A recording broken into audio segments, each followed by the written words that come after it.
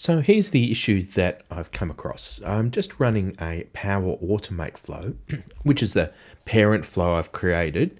And it's pretty easy. What the issue is when I've tried to run the flow, the parent flow, and tried to run the child flow, there's an error that came up.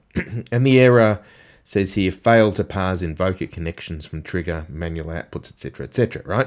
Not very helpful, I must say, but there we go. And it didn't obviously then go and run the child flow. So let me just show you what I've got here and how I put this together.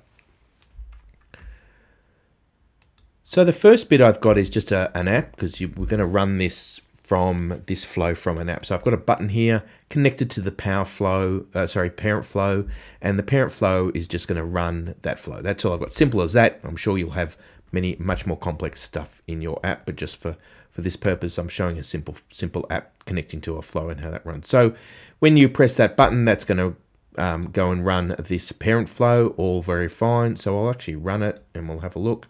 Just hit the button. I've got no messages or anything. Just get out of there. And there we go. It's running along very nicely. And oh no, here's the error. Oh my God, look at that. So there's the error there, and it's going to a child flow. And the child flow is actually where the problem is. The problem is not in the parent flow. If I go to the child flow here, you can see I've got just the manual trigger, which you need to trigger from the parent flow.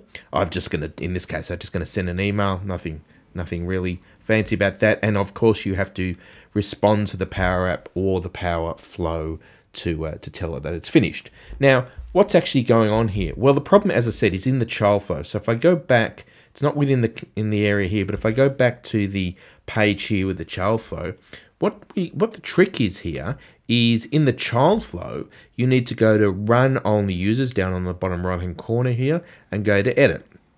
Now you'll see here that I've got it connected to Outlook because I'm sending an email to Outlook. You might have one to SharePoint, you might have one to a number of other places. Now the trick here is, what's it actually connecting to? It actually isn't connecting to the right place. It's actually trying to provide according to this, the connector is going to be provided by the Run Only User, which it's not. It needs to be connected using the connection that we're using within the flow. So we change that to this connection. For some reason I've got two, but I'll use the top one. So use this connection. This is going to use the connection that's connected, and we're going to change this that it will confirm that we're going to use that connection. So click OK, save that.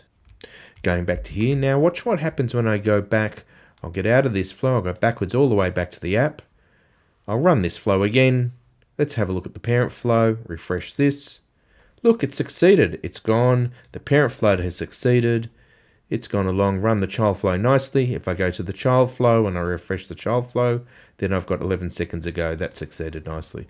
So that's the simple way around this issue. It's not a very nice error message, not a nice issue, very difficult to find, but I hope that helps you in some way.